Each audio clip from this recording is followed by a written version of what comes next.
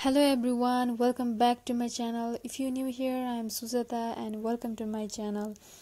आज चाहिँ म हजुरहरुलाई यो लुक कसरी क्रिएट गरे यो भिडियोमा शेयर गर्न गइरहेको छु। यो भिडियोलाई अन्तिमसम्म हेर्नु होला। So, let's get started. Especially Foxy makeup चाहिँ hooded eyes अथवा जुन तल झरेको आँखा हुन्छ त्यसको लागि चाहिँ राम्रो सेप दिन्छ। यदि हजुरहरुको पनि hooded eyes छ भने एकपल्ट ट्राई गर्नु होला। अब आइब्रो ड्रा गरिसकेपछि चाहिँ आइब्रोलाई सेप दिनको लागि चाहिँ म यो कन्सिलर एलिग्रोलको कन्सिलर युज गर्दै छु। हजुरहरु आफूसँग जुन कन्सिलर छ त्यो युज गर्दा हुन्छ। अब म चाहिँ स्पुली ब्रशले आफ्नो आइब्रोलाई कोम गर्दै छु। अब आई बेस गरिसकेपछि चाहिँ मैले चाहिँ आई बेस गरिसके। हजुरहरुले पनि आई बेस गरिसकेपछि यसरी सेलो टेप युज गर्नु होला अथवा जुन टेप युज गर्दा पनि हुन्छ। जसरी हामीले अरु आई मेकअपमा ट्रान्जिसन कलर लिएका छौं त्यसैगरी फक्स आई मेकअपमा पनि लिने। ट्रान्जिसन सेटमा चाहिँ अब जुन हामी चाहिँ फर्स्ट लाइट कलरबाट स्टार्ट गर्छौं। लाइट कलर पछि हल्का डार्क त्यसैगरी नै जुन हामीले यो टेप राखेका छौं त्यो टेपमा मात्रै स्याडो थोरै थोरै राख्दै ब्लेन्ड गर्दै गर्ने।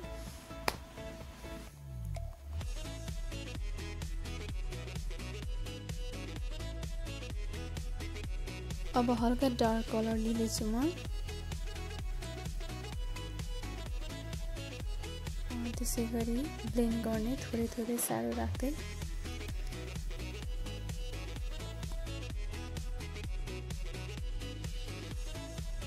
मैले चाहिँ आज एउटा आँखा मात्रै हजुरहरुलाई देखाइरहेको छु। हजुरहरुले जसरी एउटामा स्याडो राख्नुहुन्छ अर्को आइजमा पनि त्यसैगरी नै स्याडो राख्ने। अब यहाँ हल्का डार्क कलर लिँदै छु म। अहिलेको भन्दा हल्का डार्क कलर लिँदै ब्लेन्ड गर्ने।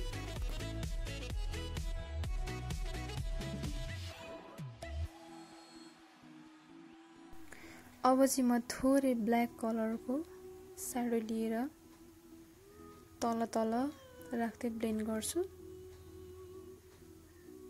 धेरै माथि पनि नजाने, हल्का जुन हामीले यो टेप युज गरेका छौं त्यो टेपमा मात्रै।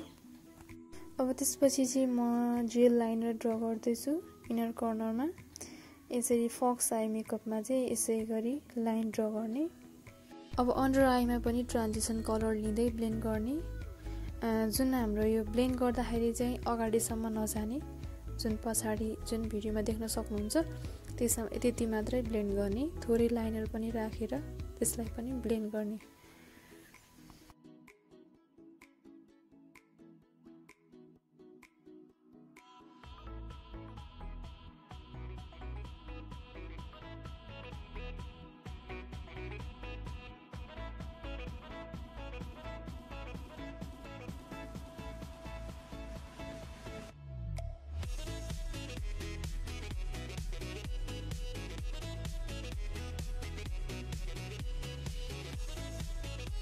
अब म चाहिँ ल्यासेस राख्दै छु।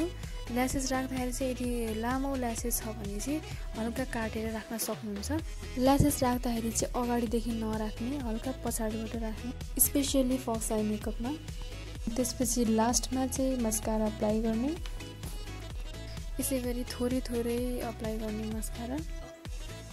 Now this is my final look. अरु आई मेकअप भन्दा चाहिँ यो छिटो पनि हुन्छ र हुडेड आइजको लागि चाहिँ राम्रो पनि देखिन्छ। हजुरहरुलाई यो भिडियो कस्तो लाग्छ कमेन्ट गर्न नबिर्सिनु होला र साथै लाइक शेयर पनि गर्न नबिर्सिनु होला। यदि हजुरहरुले अहिलेसम्म पनि मेरो च्यानललाई सब्स्क्राइब गर्नुभएको छैन भने सब्स्क्राइब गरिहाल्नु होला है त भन्दै by guys, love you all, stay tune.